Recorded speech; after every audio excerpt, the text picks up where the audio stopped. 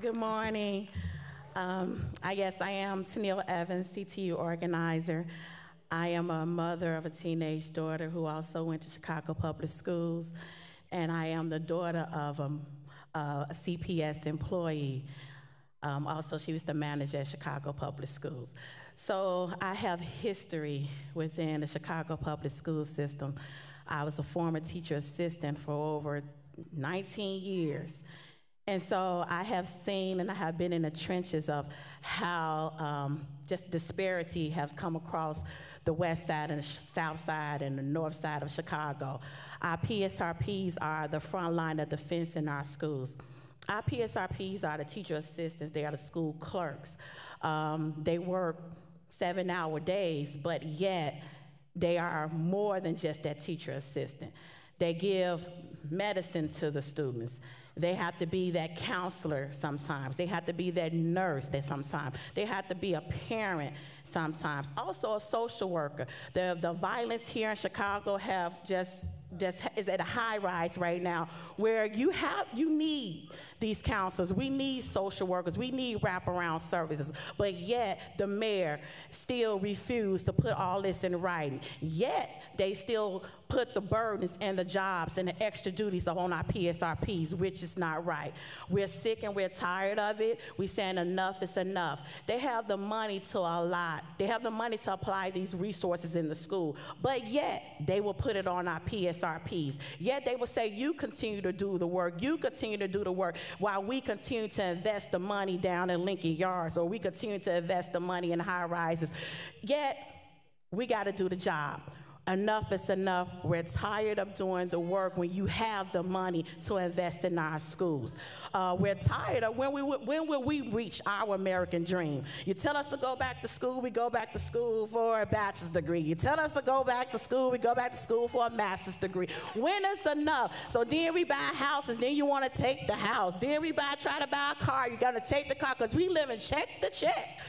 And enough is enough. You have the money to apply where you want it to apply. We should be sick and tired of driving downtown and watching the luxury high-rises. We should be sick and tired of driving around the city of Chicago and able to see the next casino. But when will we be able to feel comfortable? When will we as a people be able to say, oh, I do have a dream, and I am fulfilling that dream without these road obstacles, without these obstacles that the mayor insists, without these obstacles the rich people taxing.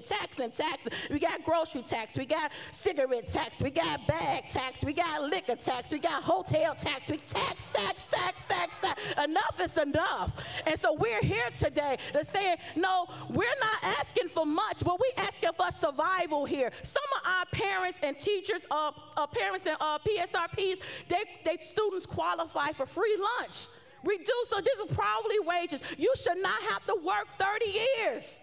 30 years in any profession and can't make it and have to go to another job to see all the rich downtown with everything, the $3 billion invested. So enough is enough. And we ask that you support our PSRPs and Chicago Teachers Union in this fight, because we're not just fighting for us, we're fighting for you too. We're fighting for your child. We're fighting for your daughter. We're fighting for your son, the better the future. I had to fight for my child. I had to fight. So I am here standing and fighting. If I got to put that fight for me, for my daughter to have that better future, I will do that. And we ask that you stand with Chicago Teachers Union. How do I follow that? How do I follow that? Tennille is absolutely right. Crystal Williams Hayes, recording secretary of the Chicago Teachers Union, also the daughter of a retired school clerk, the mother of 3 beautiful girls that graduated from Chicago Public Schools, and the grandmother of an 11-year-old who attends a Chicago Public School. This fight is serious.